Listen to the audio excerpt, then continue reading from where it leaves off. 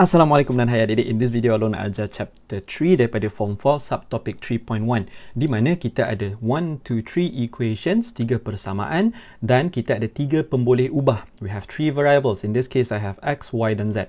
It doesn't always have to be x, y, z. Dia boleh jadi a, b, c, p, q, r contoh. Alright? Okay. Before Along ajar cara nak guna kalkulator ni, kalkulator korang banyak tau. Ada hitam, ada silver, ada putih. So Along akan ajar ketiga-tiga.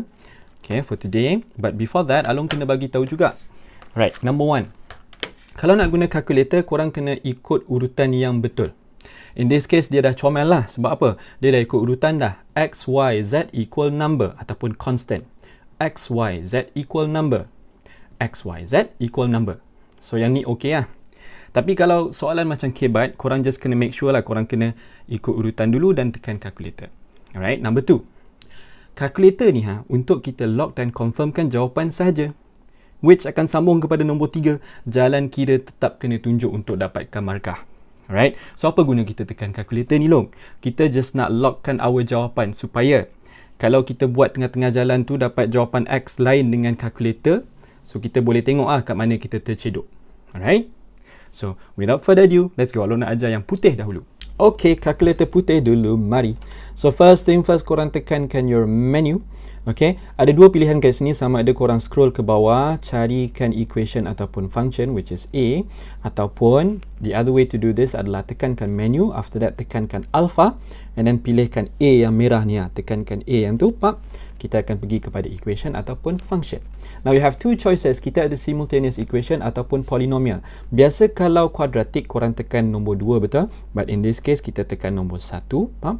Dia akan tanya korang ada berapa unknown ni. Unknown kita ada 3 in this case. We have x, y dan z. So tekankan nombor 3. Korang akan dapat benda macam ni. Alright. Now what's left to do adalah korang kena masukkan semua nilai. 7, 5, negatif 3, 16 untuk the first row. Second one, 3, negatif 5, 2 dan negatif 8.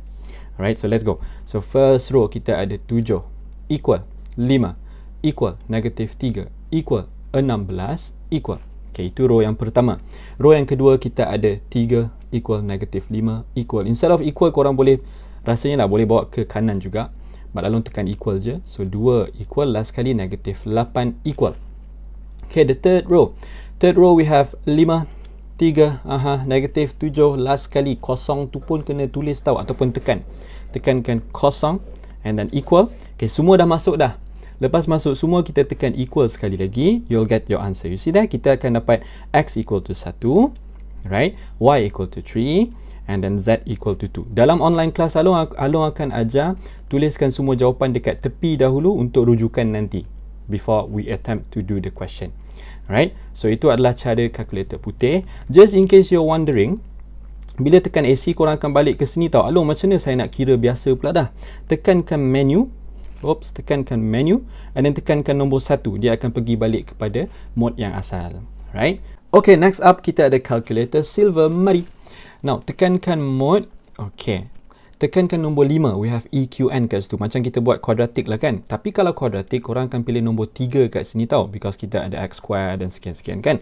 But for today, kita akan pilihkan nombor 2. Cik tengok ni. Kita ada AX plus BY plus CZ and equal to D. D ni nombor je lah maksudnya.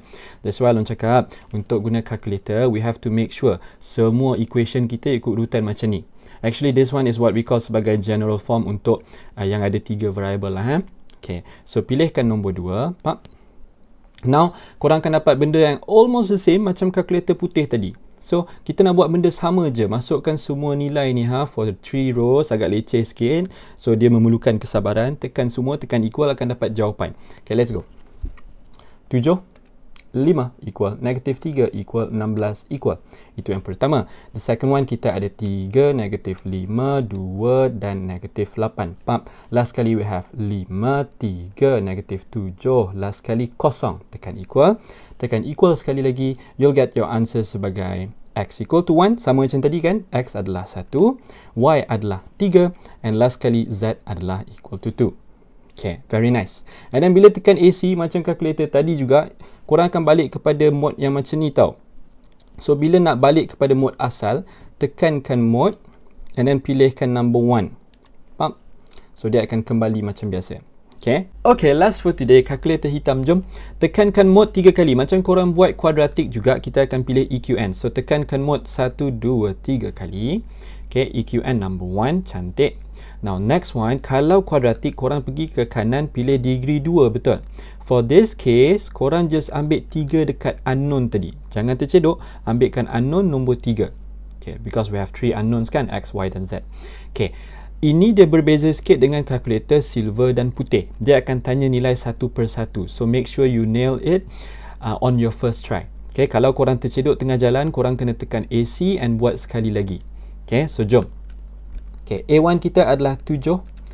A1 tu maksudnya A untuk row pertama. B untuk row pertama adalah 5. Okay, negatif 3 and last kali adalah 16. Ikut urutan yang sama je. Okay, untuk row yang kedua pula kita ada 3 equal negatif 5 equal 2 equal negatif 8 equal. Cantik. Row yang ketiga kita ada 5, 3, negatif 7. Last kali adalah kosong equal. Okay, semua dah masuk dah. Korang nampak ni, kita ada jawapan yang sama macam tadi, which is X equal to 1, Y equal to 3 and Z equal to 2. Okay, sama je. And when you tekankan AC, korang akan balik kepada mode yang ni tau. Which kalau korang nak kira macam biasa, what you do is tekankan mode, right? Tekankan nombor 1, dia akan pergi balik kepada mode yang asal. Boleh Again, kalau nak bagi tahu ni, lepas dah dapat jawapan daripada calculator, korang tulis je somewhere dekat tepi ke, tuliskan X equal to 1, Y equal to 3, Z equal to 2. Itu sebagai rujukan korang nanti bila buat jalan kira. So kalau jawapan korang berbeza dengan apa yang korang dapat guna calculator, so ada something wrong lah. Okay, so easy for you to diagnose ataupun indicate kecedukan korang.